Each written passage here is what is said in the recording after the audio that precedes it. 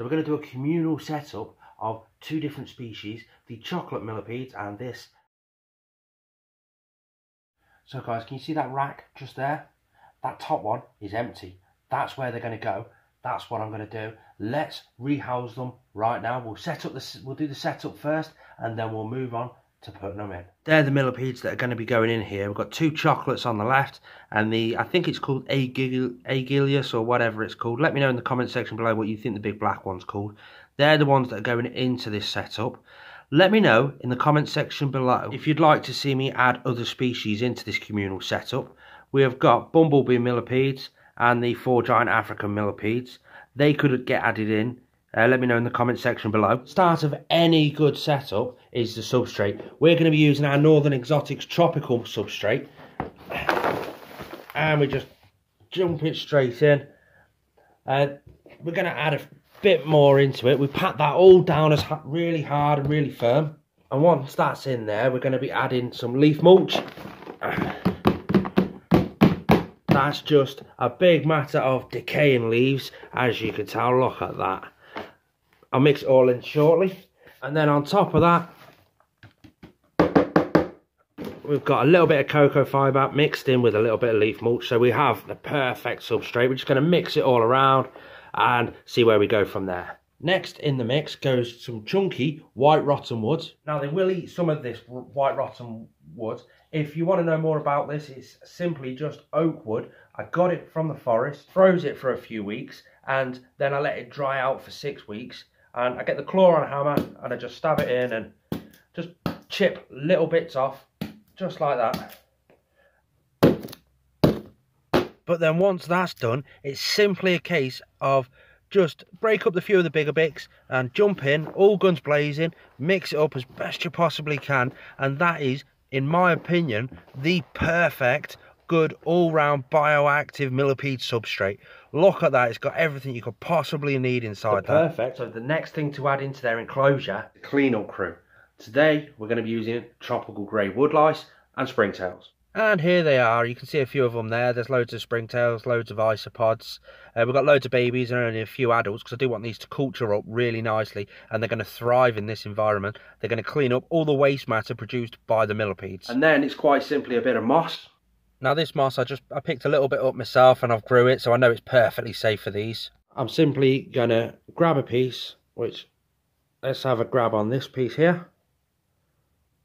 And I'm going to drop it in the enclosure. What I'm going to do, I'm going to pack it over into one corner and just gently tap it down.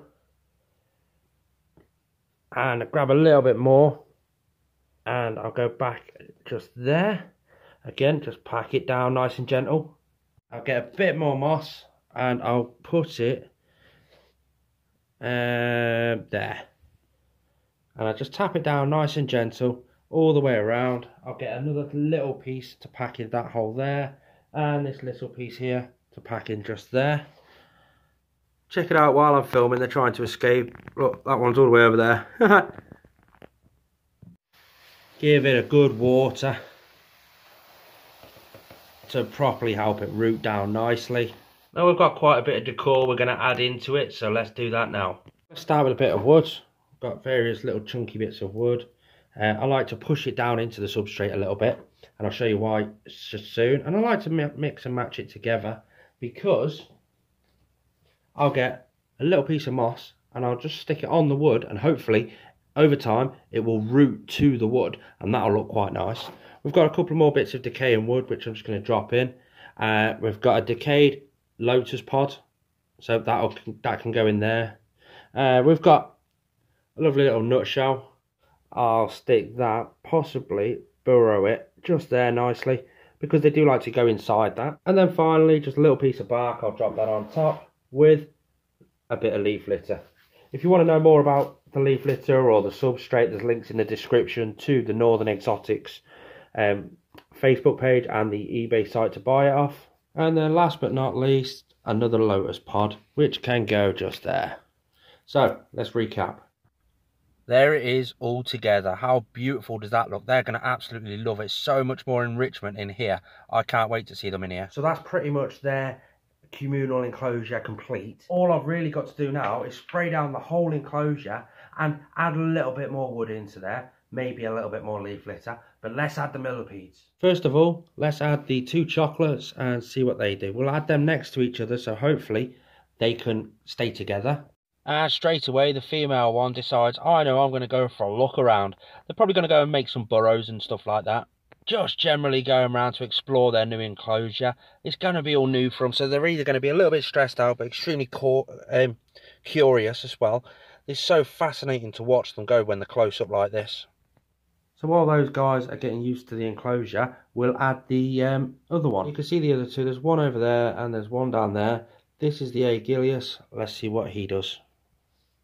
They are absolutely fascinating to watch. Just look at that. The joy with the bigger ones, you can really see all their little legs working all in harmony together. I absolutely love millipedes. There he goes, checking out the lotus pod. There's that chocolate millipede making a little burrow. There's those two giving each other a kiss. And that's that, guys. Thanks for watching. If you've enjoyed it, hit the thumbs up button, like, subscribe, and hit that notification bell. See you all next time.